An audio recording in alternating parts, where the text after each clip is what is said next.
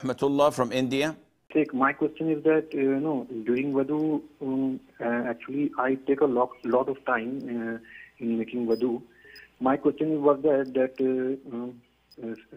if while making wudu, should I check all the, limbs and all, that it has clearly washed or not, or should I, proceed in that only? Okay, I will answer you, inshallah. Rahmatullah from India is the same concept.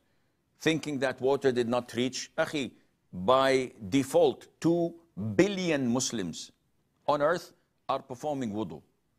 Now you're going to tell me that, mashallah, you are the chosen one, because you are the only one who cannot perform wudu and you spend so much time.